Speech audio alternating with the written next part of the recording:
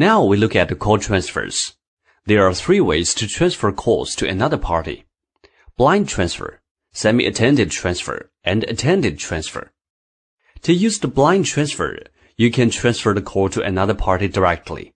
Alternatively, when speaking, you can press the transfer key or transfer soft key, then simply input the target number that you want to transfer. Hang up and the current call is connected to the number that you want to transfer it to. Now we consider semi-attended transfers in which you can transfer a call when the target phone is ringing. When speaking, press the transfer key or transfer soft key. Then enter the target number that you wish to transfer the call to. After hearing the ringback tone, you can hang up to complete the transfer. Thirdly, we look at attended transfers in which you can transfer a call with prior consultation.